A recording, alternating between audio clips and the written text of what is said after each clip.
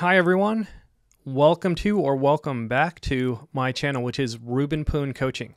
So I talk about all kinds of fun Strengths Finder coaching things, leadership, team building, management, you name it. Essentially what I want to do is help you unlock your maximum potential.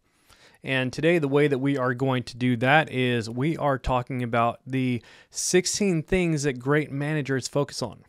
Another way to put this is that great managers focus on engaging their employees.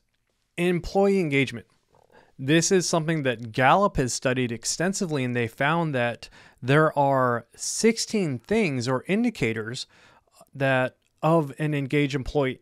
Now, why do you even want an engaged employee? Well, there are 4 reasons for that.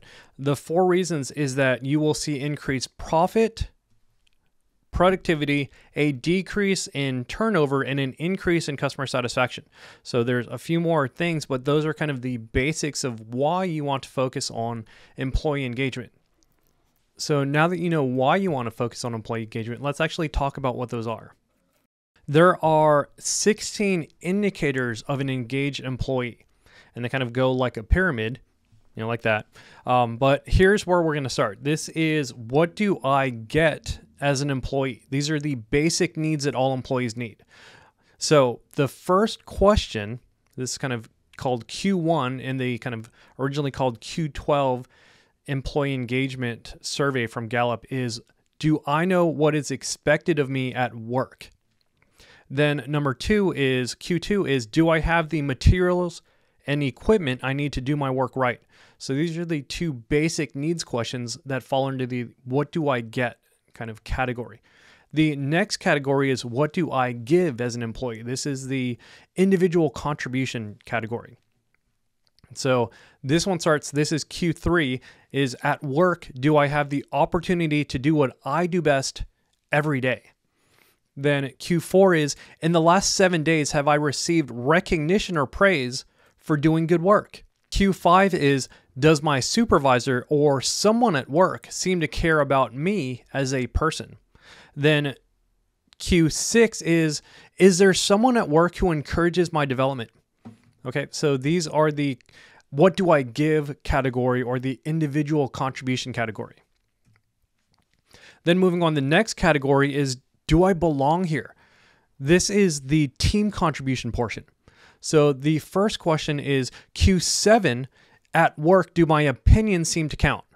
Q8 is, does the mission and purpose of my company make me feel my job is important? Then Q9 is, are my coworkers committed to doing quality work? Q10 is, do I have a best friend at work?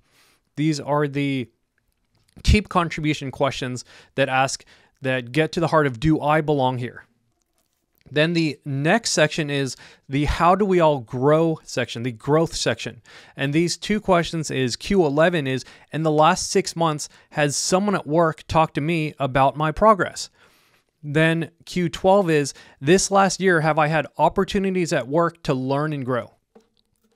Those are the original Q12 questions that Gallup found for employee engagement. Gallup also found that you need to focus on the first questions first. So you want to focus on the basic needs questions, number 1 and 2, before you get to any of the higher ones, especially like 11 or 12. So you want to start focusing on the basic needs questions, number 1 and 2, and then you move on to 3, 4, 5, and 6. This is the area that you want to focus on as a manager, and then you can move on to the next series.